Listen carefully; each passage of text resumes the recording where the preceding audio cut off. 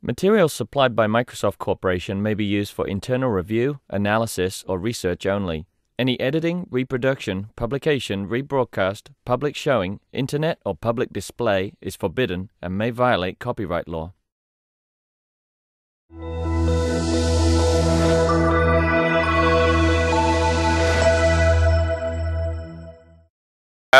Good morning, everybody. We are ready to start the last day of the workshop. It's my great pleasure to introduce the invited speaker that starts this day, Professor Marcus Bucheridge, who is currently a professor at the University of São Paulo. Professor Marcus Bucheridge was a researcher at the Institute of Botany for 20 years here in São Paulo, in the city of São Paulo. He was also a director, a scientific director in CTBE, which is a national lab for research in bioethanol in Campinas, at CNPEM. He was one of the founders of the BioEnergy program of FAPESP, the FAPESP program for studies on bioenergy, and where he was also area coordinator. Besides, he's one of the few Brazilian members of IPCC, and he's the director of the INCT of bioethanol, which is an important initiative from the federal government. Besides that, he's a great friend, and it's really a pleasure to have someone from the bio side who is one of the most enthusiastic people and a person I know on mathematical and computational methods in order to try to solve problems on his field. Thank you very much, Marcus, for accepting this invitation.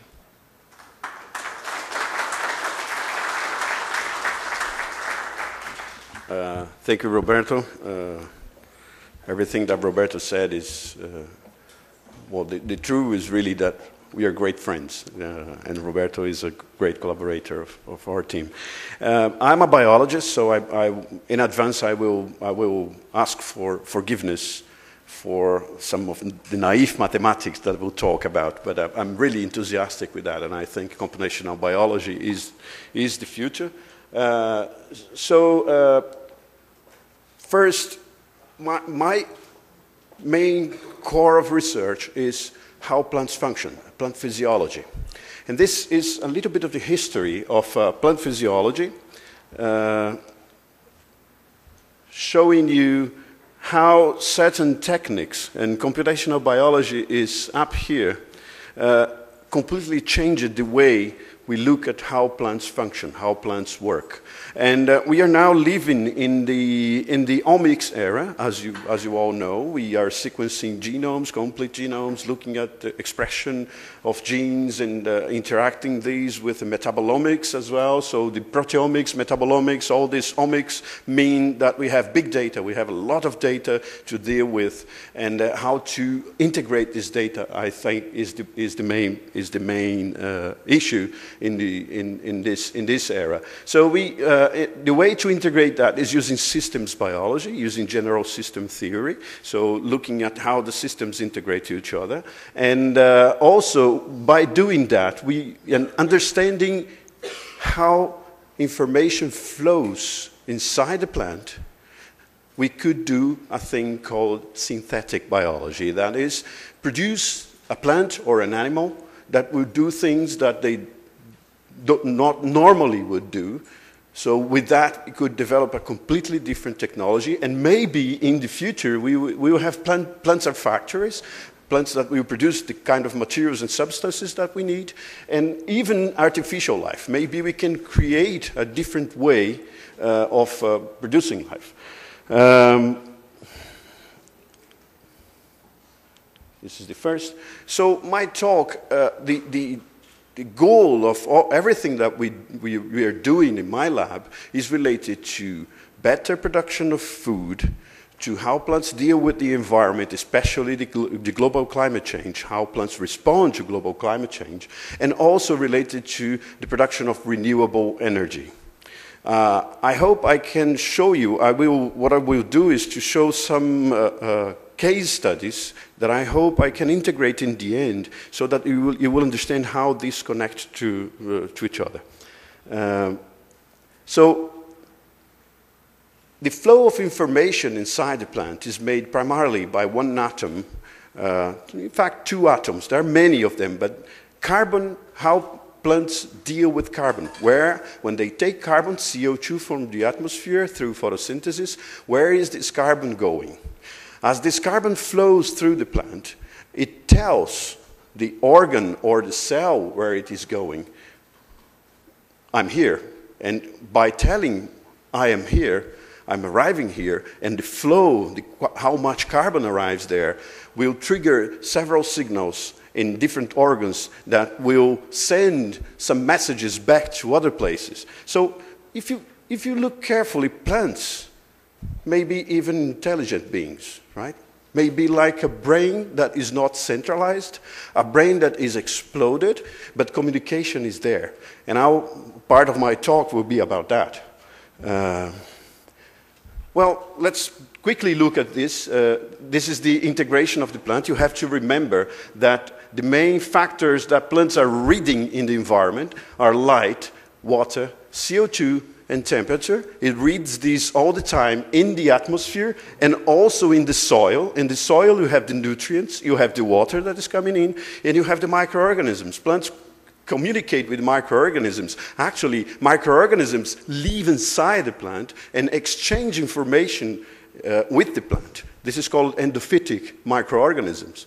So it's a very, very complex system if you look carefully. The plant itself, the body of the plant, is made of cells and tissues, and these tissues are made of molecules which are made of atoms. So the question is how the scales correlate to each other inside the plant. So, for example, when a CO2 enters the leaf, this is one molecule that can tell lots and lots of things about what the tissue in the root is going to have to do in the next day or even in that very night. Okay, flow of information. So say you have a plant that is reading what is going on in the soil and in the atmosphere. So the plant is receiving signals, right? And there is a reception system. And this reception system will operate by producing, for example, RNAs. RNAs are the molecules that are transcribed from the DNA, from the code. The DNA is just the code. The code is transcribed to RNA, and RNA is translated to proteins, and the proteins will operate and make the metabolism. You are now sitting here, and your brains are working because of that, right? All the time, very quickly, everything is integrating. Then there is this new issue that is epigenetics. So in fact, the plants are not, or the organisms are not really expressing RNAs, but it's like if the DNA is expressing everything, but there is these mechanisms like epigenetics that are suppressing the expression of the genes that are not necessary. So this is very interesting new field, which is very important for us if we think of computing biology. But the signal transduction within the plant can change development. Cell fate, if an organ or the entire plant will leave or die, for example. Many parts of the plant can die, like a plant can throw out a leaf or a flower. So there is life and death occurring all the time, and this is due to communication. So this ends up being something that we call phenology. For example, we are here in the tropical stational deciduous forest, where the leaves will fall due to the decrease of temperature and the decrease of water. In the northern hemisphere, you see mainly by the temperature and also because of the lack of water, the leaves will fall, but for different reasons. And the plants, somehow they know where they are from. It's like if they had a culture, for example, right? Okay, information. I think you all know that, but this is a biologist's view of that. So communication means that you have to have a source of information that is, as I said, primarily the temperature and the CO2 and water. And then you have a message. This message is, you need a transmitter to transmit this message. And you have interference. Interference in language can be, for example, semantic barriers. I can be here telling you something, and because of the semantics I'm using, you're having something different in your mind, right? That's semiotics, right? That's the process of semiosis in the brain of every one of you could be different from what is in my brain. So plants may have semiosis, biological semiosis. This is discussed in the literature. The receptor, the signal is received by a receptor, and then it goes to the final destination. So this is the way I think about information. Now, if we look more deeply inside the biology, this is an example of how plants in general would respond to the global climate change. So if I increase CO2, for example, this is just for CO2. The plants have these stomata that are thousands and thousands of little mouths, usually in the downside of the leaf, that we will open every morning and allow CO2 to enter. As it allows CO2 to enter, it loses water. So there is a trade-off here. And this, what happens here, the stomata will open, and the stomata will open, and then the carbon from the CO2 will be transformed into sucrose, sugar, and this sugar will be transported to a leaf, for example, and produce this beautiful grain here that is starch, right? It stores starch or just sends this sugar to the root and to other places in the leaf. When we put a plant to grow in elevated CO2, what we see is an increase in photosynthesis. The electron transport system, that is the system that takes light, takes the energy of light and connects this energy with the processing of the carbon to produce the sugars, will be changed, like it will be improved.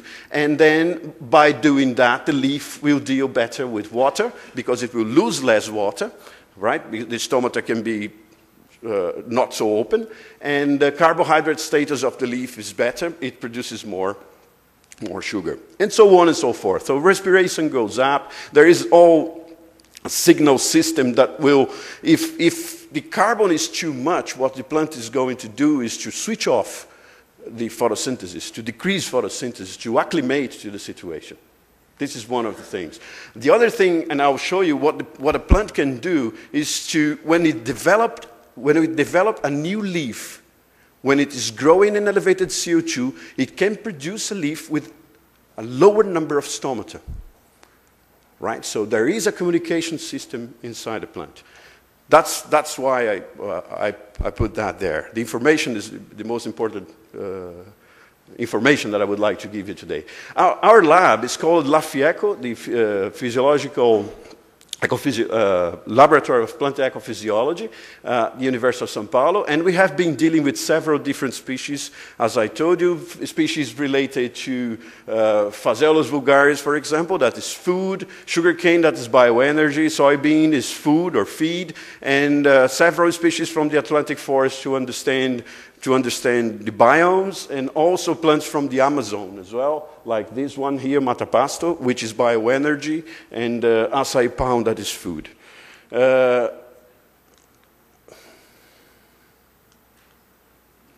Not going.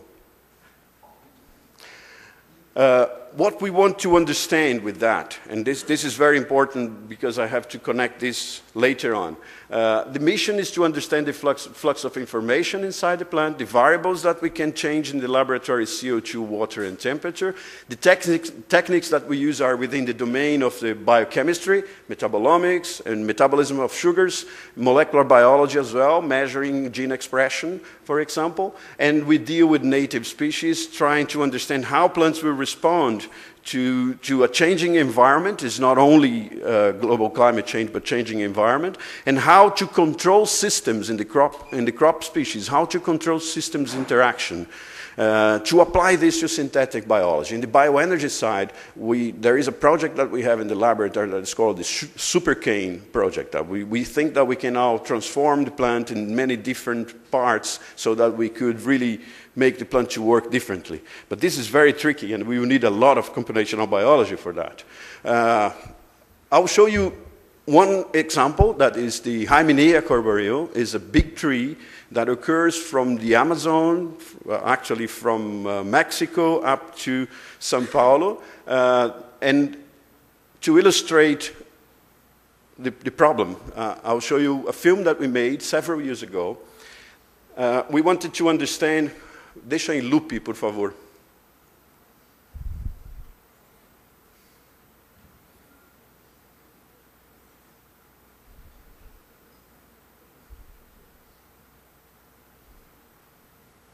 Ou então vai passando ela, vai clicando e vai passando de novo.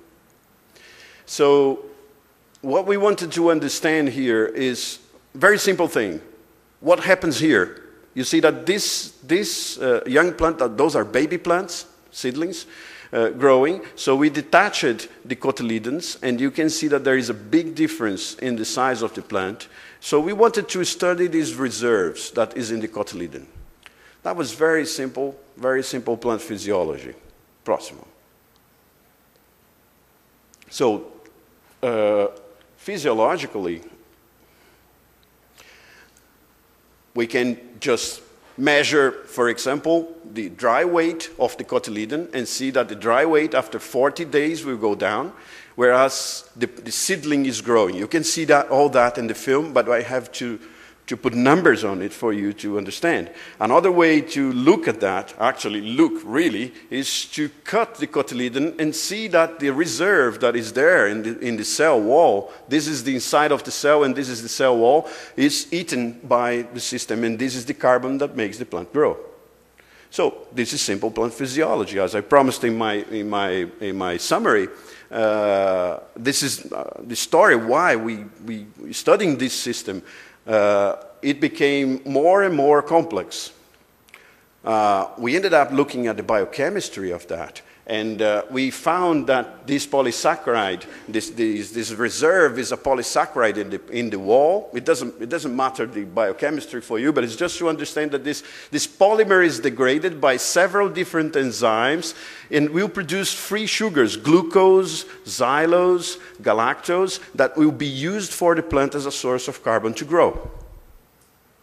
Then we continued to look at that, and we found, for example, that, look, this part occurs during the night, and this part occurs during the day. Things became more and more complex. As we did that, we also started to look at the chemical structure of this polysaccharide, and we actually found that polysaccharides may have a code, just like the DNA and the proteins. And we made proof of that. So we are looking after that now, and we are going to have to use computing biology for that, computational biology for that. So we ended up with this idea that the plant, you have the seedling. You have the seedling growing. You have photosynthesis. Photosynthesis produces sucrose. Sucrose is also produced by the cotyledons. CO2 is entering there. So during the day, what is happening is that photosynthesis is working, right? And we found one of these signals that is this IAA, that's a plant hormone, that is sent by the plantlet, by the leaves, is sent to the cotyledon saying, I'm growing. I'm growing, send me sucrose. Okay, this is the message that this is saying. Then, during the day, this is almost disappeared, so the plant is using photosynthesis. And during the night,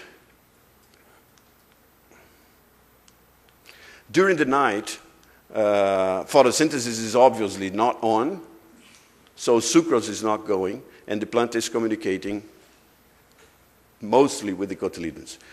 This is a plant that eats carbon 24 hours a day, right? Instead of using just photosynthesis. And this is the reason why these plants grow so fast. We have now another plant from the Amazon that we are working with that produces seedlings that are this size.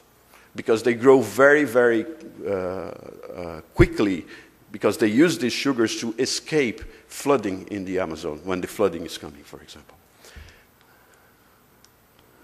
So we ended up with that, and it became more and more complex, right? So we have a biochemistry, all the signaling mechanisms. We found that red light is involved, blue light is involved, not only the photosynthetic light. We found many of the genes related, so we started to see this network becoming more and more complex. It's difficult. We also grew these plants in elevated CO2. We have these chambers in our laboratory. That is, we can increase the CO2. We double the concentration of CO2. You can see the Hymenea, the jatobá growing inside of CO2. And we found a few things. You can imagine that I have literally hundreds and hundreds of data on that. So I'm just showing you a few of them. Vou começar a falar para você. Next, please. Yeah. One thing that we found is that the plants seem to become obese when they grow in elevated CO2. They have much more starch, as you see here, to the point that they can even destroy some of the chloroplasts. So this is a symptom of the global climate change that could be quite important in the future. Próximo. Then we also grew in elevated temperature, and you can see that when you combine elevated temperature with elevated CO2, the plant will grow even faster, right? Next. You remember that the CO2 is going here. You remember that I told you that plants will decrease the stomata when they grow in elevated CO2. They enter here. This is the down part of the leaf, and this is where the chloroplasts are, and the surface of the leaf. Próximo. So we found that the stomata is really decreasing when we put the plants in elevated CO2. Then we started to imagine that, well, if this is happening now when I make the experiment, it's possible that this is already happening since the beginning of the 20th century. And we looked for leaves that were collected in 1919 and 1929. Próximo. Próximo. And what we found is that really there were much more stomata in the past than there is now. When we look at that 1929, próximo, we found this. So stomata is already decreasing, and this is already a symptom of the plant is reading the environment since the beginning of the 20th century. Now we have 5 species, including this one, and for this one we already have a collection made in 1870, so we want to see what was going on there. Next. So, looks like plants may be intelligent, right? Because they are reading the environment in the long term, in the short term, every day. The 24 hours or even in minutes, plants can change the behavior depending on the environment. So I started to look at the definitions of intelligence. So acquaintance, intercourse, familiarity, information communicated, news notice. This is from an English dictionary, right? I think it's Collins, I don't remember who it is. The capacity to know and understand, readiness to comprehension, etc., etc. It's linked to humans, but people that define intelligence, they are very careful to define intelligence so that it's not only human. Intelligence is wider than human. So I started to think whether plants could be intelligent, and then one idea was to look at mathematics and see artificial intelligence, what these guys in artificial intelligence were talking about. So, and I started to read, I stumbled in this book that is fascinating for me from John Holland, that's called Emergence. And then he uses very simple, in the beginning, very simple example of chess playing, for example, that you have different strategies, and you have an evaluator of the strategy, and you have a predictor of the strategy, and then you move a selector and you choose another strategy so that you have the game happening. Next, If you look now at artificial intelligence, this is another thing that we found. If you look at an artificial neuron, it obeys the Hebb's law. So as higher the stimulation, the neuron will be stimulated until it gets into fatigue. Okay? So if I have, for example, two inputs, input 1 and input 2, and the output, and if I look at the combination of the two inputs and what is the output, I would have this output here. Okay? Bear this in mind. If now I have 3 neurons instead of 1, and I have 2 inputs again, and these neurons interact, the output would change in this position, for example. So that's fine. If plants work like that, could be intelligence. However, if you take this output, próximo, if you take this output and use this as a source of input, then you see something that, in a very simple way, that is memory. So I asked myself, would plants have memory? And we tried to do some experiments. Próximo.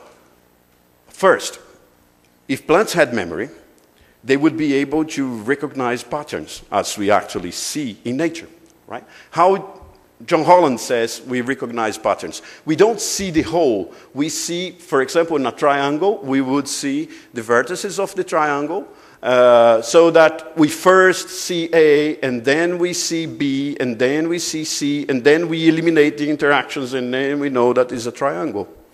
So it's a very simple way of looking, and save that in your mind. Looking just at certain things, a plant should be able to recognize a pattern. Próximo. So we started doing some neural networks, for example. We did an experiment with Jaime Nia, measuring photosynthesis twice per week during a year. And in collaboration with the polytechnics. Next, please. Próximo. Para lá. So using the neural networks, we discovered that we can forecast what will be the photosynthesis within a year with 10% error in relation. We separated the data like people do, and with fuzzy logic, when we applied fuzzy logic, we got to 5%. Right? So this is intelligent by is interesting by itself. And these connections that plants made, I was trying to think of a theory of formalization for that, and I came up with this thing that I call connection firing mechanism. This would be the basic mechanism for environmental semiosis. The environment has variables that are connected to metabolism, and these variables are this light, temperature, water, and CO2, and gene expression, enzyme action, molecular action will determine the behavior of the plant. So to look at the memory, we knew that the plant behave, the photosynthesis behave in a way that I can forecast what is going to happen, but there is memory. If a plant, for example, that's not Jaime Nia, that's pau-brasil, it's a symbol of the country that gave the name of Brazil. If I take one plant and put this plant inside the forest, where it cannot see the full light, but it has all the complications of all the leaves that are moving, right? I have something that you can see here. When you see light here, the blue, it's called sunfleck. In a certain time, the sun will cross and will go to, for example, from 0, we'll go to 500 micromoles per square meter per second of light. So there is a train of waves that will arrive in the surface of the leaf, right? So there is one train here, another train here, another train here. If now you look at the photosynthesis, in the first train that is quite high, plant will not respond. When the second train arrives, right, there will be a huge response. And then, after that, the plant understood that this is coming, changed the proteins in the surface, and synchronized photosynthesis with the environment. So, is this a decision mechanism? Is this intelligence? We don't know. Okay, plants may have a memory. Do they have a language? If they can we read what plant is saying? Usually women can do that, right? In the house, they can look at the plant and say, you need water, and then you need more light, let me move you, right? This sounds strange for us men, but this is not strange because they can really use their intuition to see things that maybe we cannot. And we scientists, men scientists, not women scientists, but men scientists will have to develop mathematics and computational biology to understand the language that you can easily see. Language. Then I started to be interested in language. So language is very, very interesting. This paper from this guy, Ricard Soler from Barcelona, is a fantastic scientist. And he works a lot with these networks of language. So you have a network here. If you take, for example, this text here from Virginia Woolf, and you construct a network, and this network is based on the precedence. So what are the highest, the pieces in the text that are more important in terms of being linked to everybody? If you do that, you use the degree centrality. I will explain degree centrality later. If you use the degree centrality to see that, you see that the particles like A, D, etc. are the most important particles in the text. But you can also construct a semantic network. Instead of using the degree centrality, you use another centrality that is called betweenness centrality, which measures the flow of information inside the network. And then, when you do that, you see that the verbs become more important. But you can use degree and betweenness and the other centralities to look at the language. And the paper is really fascinating. You can, for example, the semantic networks can be built like this, for example. You can have hypo and hyperonymy. For example, a rose here, a rose is a hyponym of a flower, and the flower is a hyperonym of a rose. So you can construct a network like this so that you would read the semantics and see much better the semantics of the network than you see with the betweenness and with the degree centrality. The conclusion that Ricard gets is that language is between that. I mean, if you have a word, a he means sema, which is the origin of the word semiotics, is a meaning. Imagine that you have an object here, and you have several different words for this object. So it's very hard for the listener to understand what I'm talking about unless I have very many words, right? So as language developed in humans, what happens is that the words acquired not so many meanings, but a few meanings, and these few meanings make much easier for the listener to understand. On the other hand, if I start to talk to you, just like us scientists here, I start to talk to you words that have very specific meanings, it gets harder and harder for you to understand what I'm talking about. So communication is based on this equilibrium, and the evolution of language is that. My question is, where are plants? When plants read the environment, temperature, water, light, and they behave, can I find in the metabolites, in the genes, in the behavior, something that will be words that have meaning? If they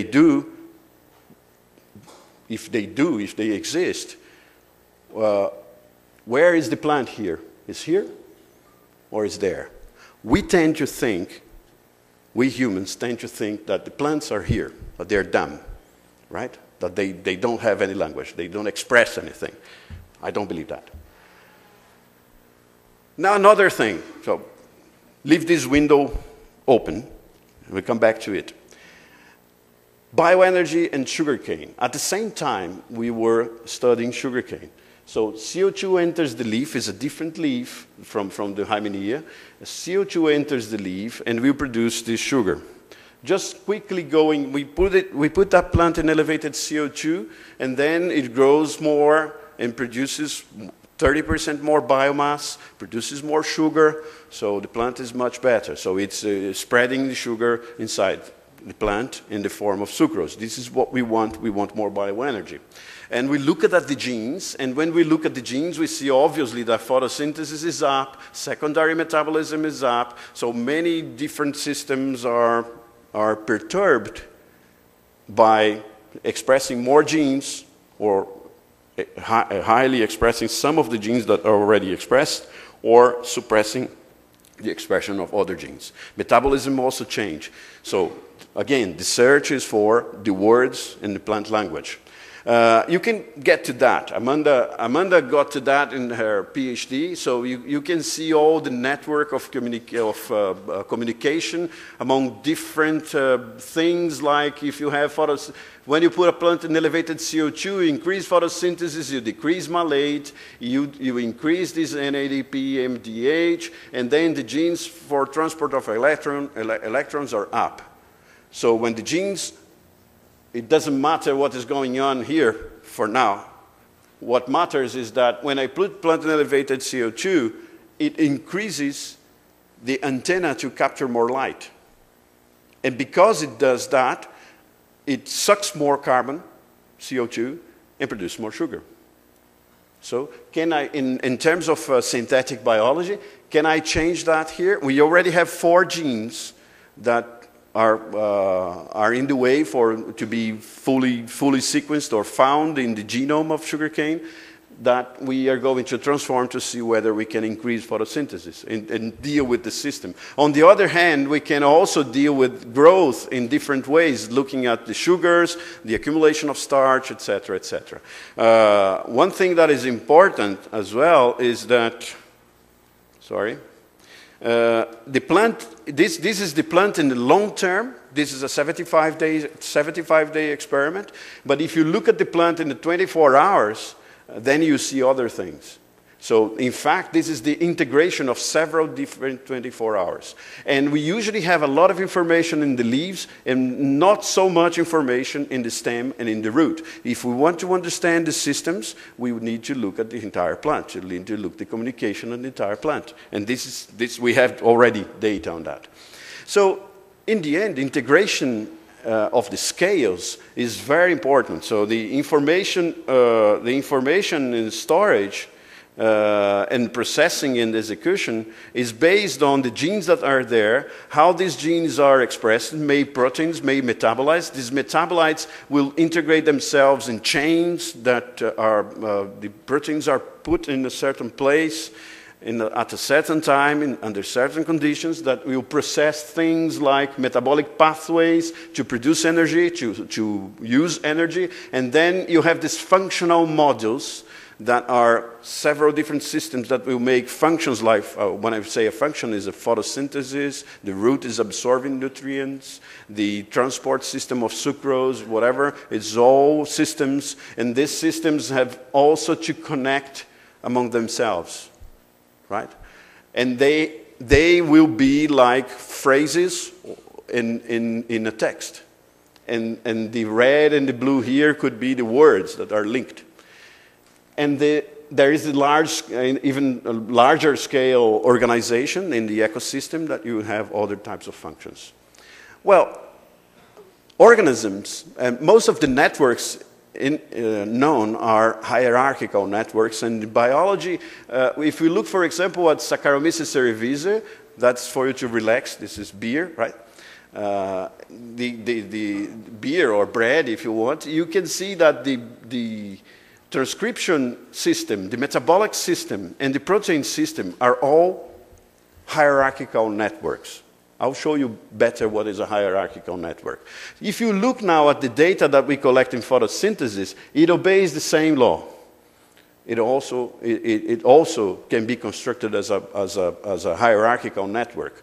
So this is the kind of data that we get. But there's much more than that, and especially if you put the genes on. But this is just the physiology, just for you to have a look at the physiological parameters we use. 35 of them. Vinicius is the guy that is working on that, together with Amanda. So you have classes. You have here the biomass of the leaf, of the comb. This is sugarcane, right? Then you have all the photosynthetic parameters, the sugars in green here, all the light harvesting system here. This is the carbon harvesting system. This is the light harvesting system. And this is the atomic level, how much nitrogen there is, how much carbon there is. What can I make with that? The method that we have been using, we have developing ourselves up to now, we take a full experiment for 75 days and we want to make one single image that could represent the entire experiment and the behavior of the plant using network. So what we do is we make correlations pair to pair, all these parameters, the 35 variables. And then we use statistics and we use a p-value, we cut it with a p-value, and then we establish a link between two parameters will be based on statistical robustness, that we can choose what it is. So, for example, if I take carbon-nitrogen, for example, the percentage of correlate with the percentage of nitrogen, I'll make the Pearson's correlation and I'll have the p-value here.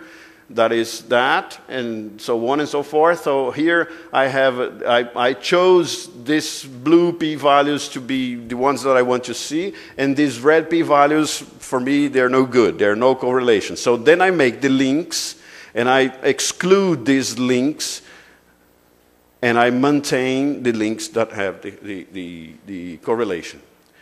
So I come up with something like this, right? I have all the parameters here. Complicated, still, where should I look at? The way to look at is to look at the centralities, like I said like I said, Soler did in the language.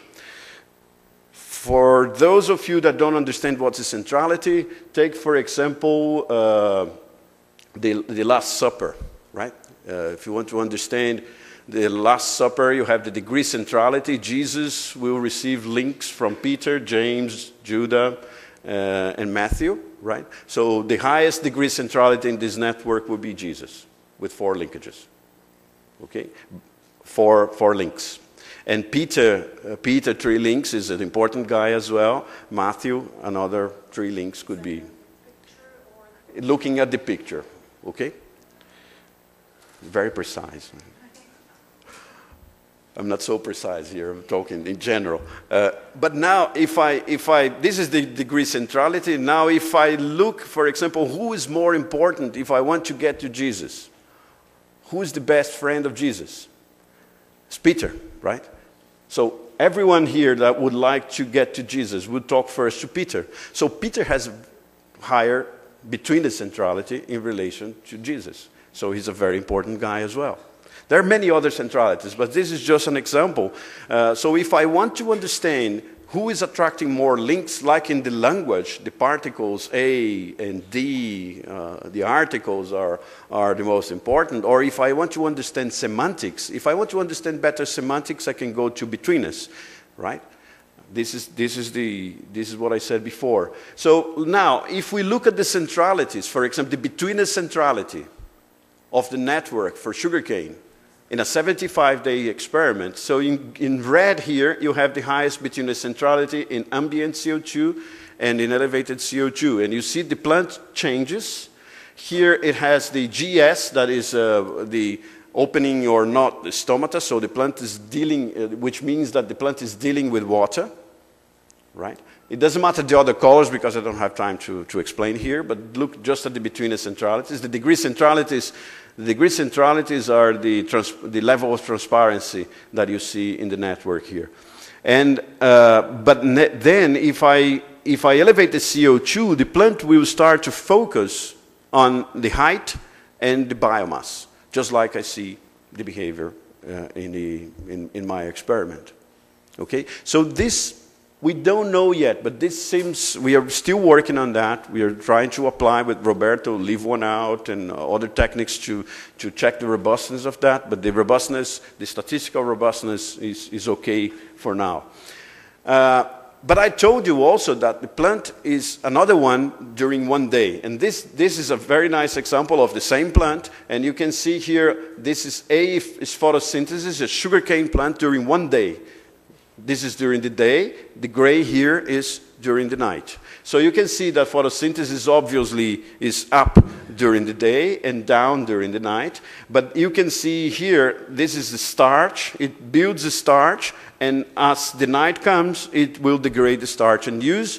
And this is raffinose and sucrose. That is the most important thing in sugarcane. You see that sucrose peaks in the leaves and then decreases. This is leaf, stem, and root. So we are now looking at the entire plant.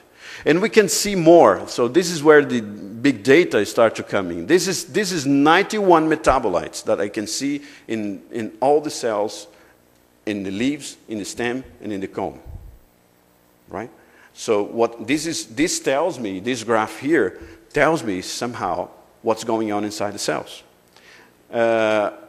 If we can look at that in this way, I can construct little clocks and see what's going on at every different hour, looking at the substances, and I see that cellulose metabolism is there in the afternoon, synthesis of hemicellulose during the day, cell expansion during the night. This is in the leaf, but this is different in the roots, right? And the stem in this experiment, this was not ready yet, but we have accumulation of sucrose and the decrease of sucrose and glucose, etc. So here we can see that there might be signaling systems which is probably related to sugar transport, that is signaling among organs.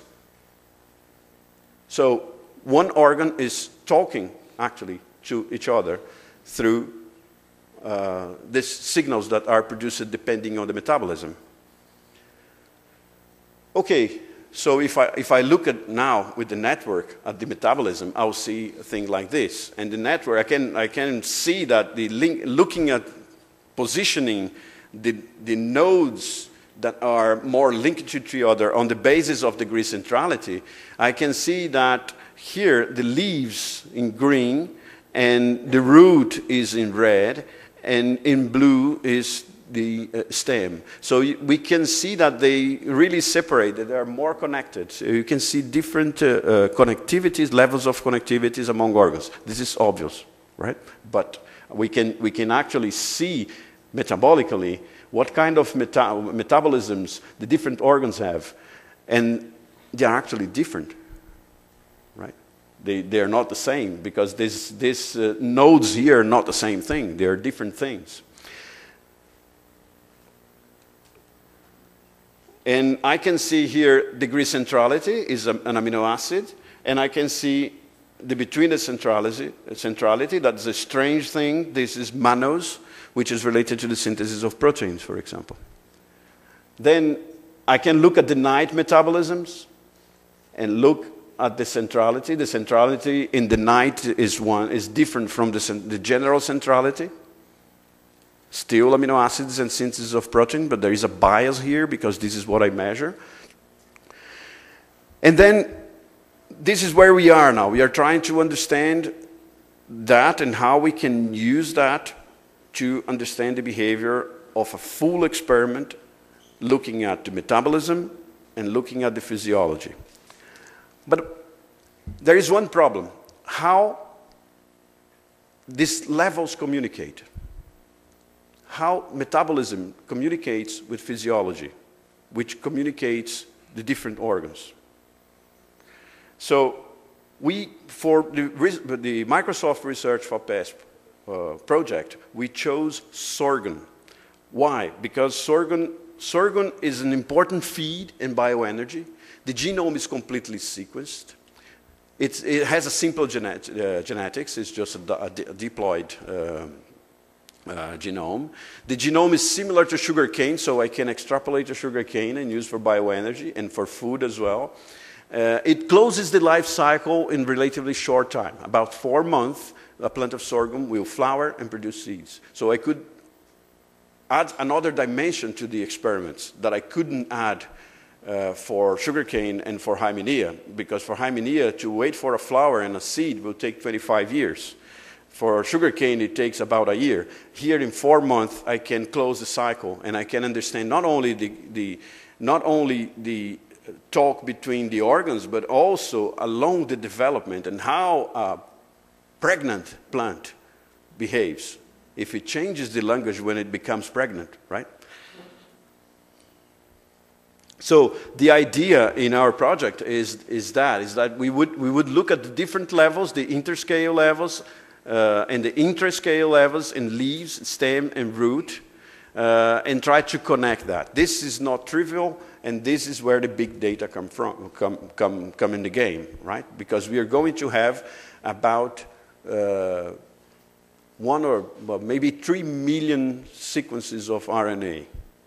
Now we can measure 400 molecules in the metabolomics at a time, 500. So we are going to have 1,500 or at least 10 times more metabolomics than you saw before in these networks.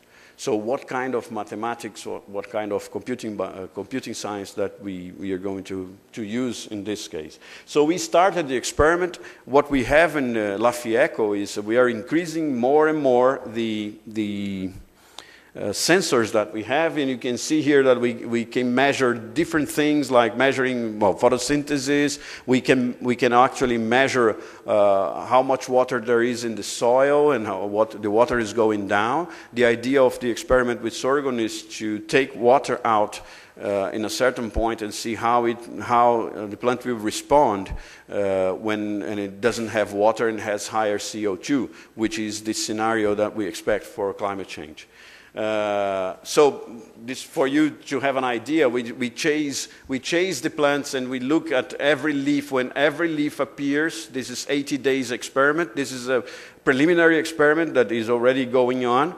And we can see we are checking everything. What is the level of photosynthesis of every leaf of the plant? Is the stomata open in every leaf of the plant? This is just preparing things. We can see the height of the plant increasing here. Here we suspended water and we are seeing what happens. Obviously the height becomes the same. It stays the same. And this is an example of the sensor. For example, when I suspended the water from the vase, this records for me the water going down. Whereas here you can see when I add water, every time I add water and what happens in the vase. This is what happens in your house, right?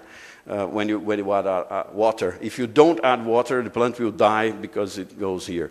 And there is this very interesting bumps here that the plant during the night will take some of the water from the atmosphere and actually water the soil, its own soil, right?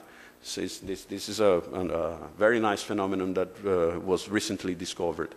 So the basic idea of our project is, in fact, is a very challenging, is that we use these 3 variables, water, temperature, and CO2, and look at them at different organs, and then different tissues and cells, if possible. It is already possible to look at the redundance of cells to see if a tissue is responding differently or not. We can cut this with a laser and look at the gene expression, metabolism, etc., and then integrate in this. So this is the basic idea. I don't know what kind of mathematics. There's very, very little in the literature about scale interaction. I found very, very little.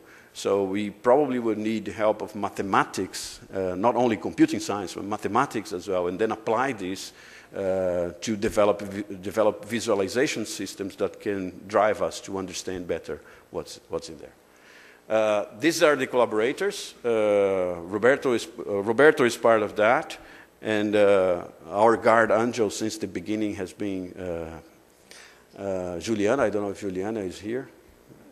I didn't see her yesterday, but without Juliana,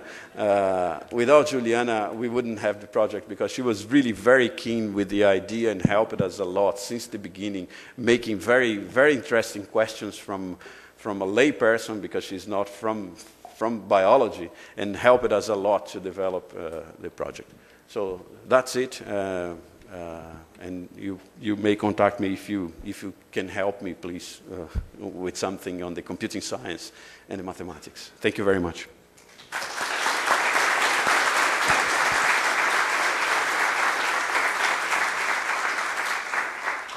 Okay, we have time for some questions.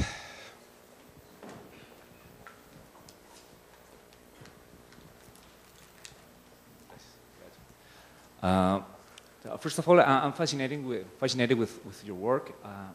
We have a growing school in Colombia in metabolic reconstructions and topological analysis and flux balance analysis of metabolic networks, and especially in plant pathogen interactions. So my question goes in that direction. Since you're trying to evaluate or to see how the different variables, climatic variables, affect the plant development and so on.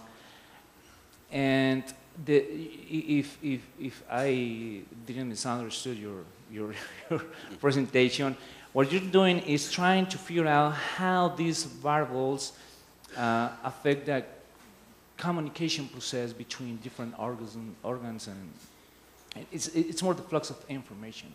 So my question is, have you or do you have in mind to approach the same problem, but looking at the metabolism itself? I mean, like, how's this flux of information in the metabolism as a whole? I mean, how metabolite A goes to metabolite B through some reaction by means of a metabolic reconstruction based on genomic scale, or perhaps a transcriptome scale metabolic reconstruction.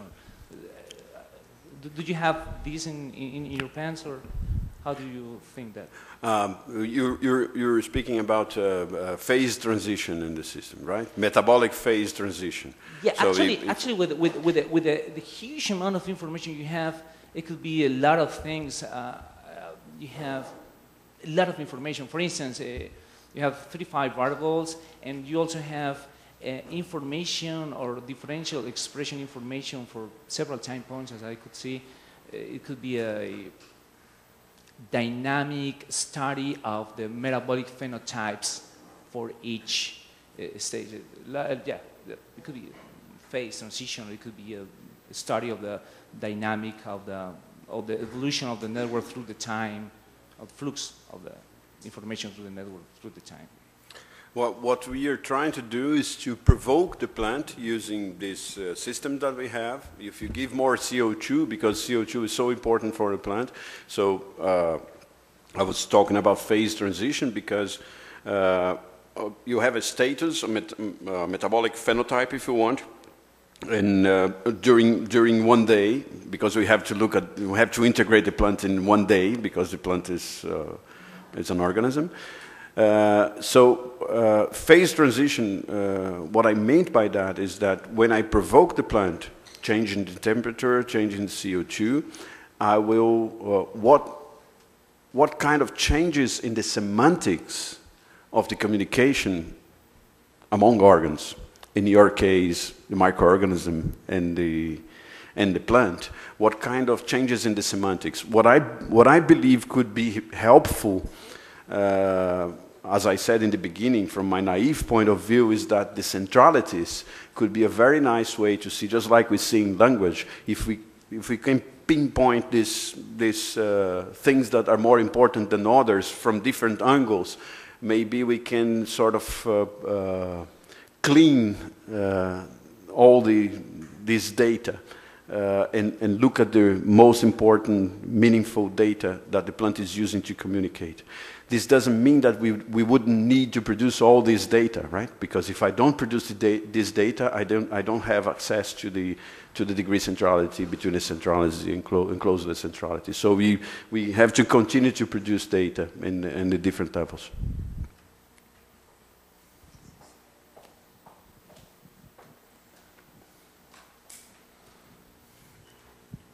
Hello, I'm from computer science, and you say that you need help to compute some things.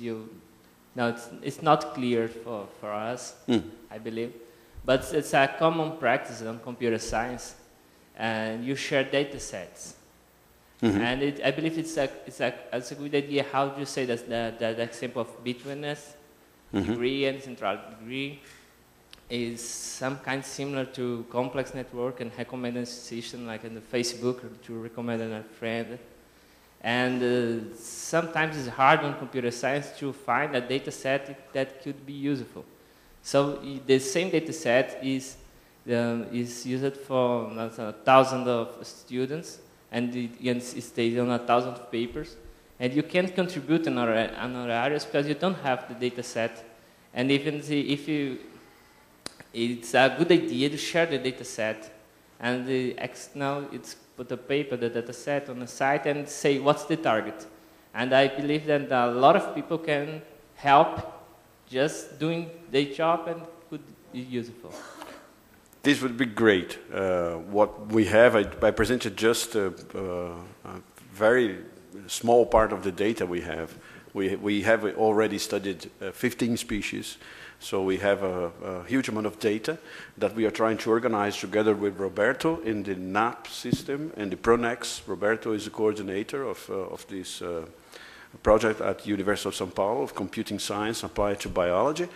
And the idea that we are preparing, because we biologists are sort of disorganized with data, right? We produce lots of these spreadsheets and things, and we leave it in the computer, and then, as was said yesterday, the version disappears, and then you get crazy, and you go to a computer science to recover that. So the idea is of the integration that we have, computing science and biology at the University of São Paulo, is that we would put this data in such a way that we could share that with other scientists and get more and more of that. So in the future, maybe we could look at the betweenness. Are the betweennesses of the networks, metabolic networks of the Amazon different from the Atlantic forest? Are soybean different from sugarcane? Looking at these experiments and these behaviors. But this is really, you are absolutely correct. We have to share that if we want to evolve. Oh, Yes, okay. ma'am. This was a great talk, as usual. I noticed that in your chain of interactions, even though you kind of mentioned them, you did not talk about humans, in the sense that plants will react differently according to the way, I'm not talking about the way they are treated, because you talked about women will talk to plants and men will ignore them. It's not what I mean, but the way, I don't know how to say that in English, but manejo. Okay, so the way you treat you treat the soil, you protect the plant from sun, whatever. So how does kind of interaction enter in your studies? In our studies, for the time being, we don't have that. I'm starting to study that on the bioenergy side. We are starting to do some work on the decision making and bioenergy, which has something indirectly related, indirectly in a very nice way, indirectly related to what is going on in the field and all these metabolisms. But we didn't think, but this scale will be very important. I don't know, maybe somebody in the audience can help, but maybe there are a lot, well, the general systems theory, what it really says, Bertalanffy, 1950 says, is that there are laws, we have the laws of the physics and the chemistry, but when you go to biology, sociology, and atmospheric sciences, there are new laws that physics does not have. That's the systems laws. So I think by looking at the scales, if at this scale we could discover some details of these laws, how it's working, maybe we could apply to the other laws, and then I think the interaction with the work you do, for example, with these interactions will be much easier. That's my hope. I'm fascinated by the things you talked about in your experiments with elevated CO2 and sorghum. Thank you. Sorghum is I mean, biologists also study things like very simple things like C. elegans. So sorghum is clearly much more complex than that. But you do have the genomic information, and you can look at the leaves, the plants, and the roots, the stems and the roots. What would be the goal when you understand this? Would you be able to do some genetic engineering or synthetic biology with it? Is that your ultimate goal? I forgot to mention, in fact, the two persons on the bottom of my slide are Eleni Carrere and Ana Alonso.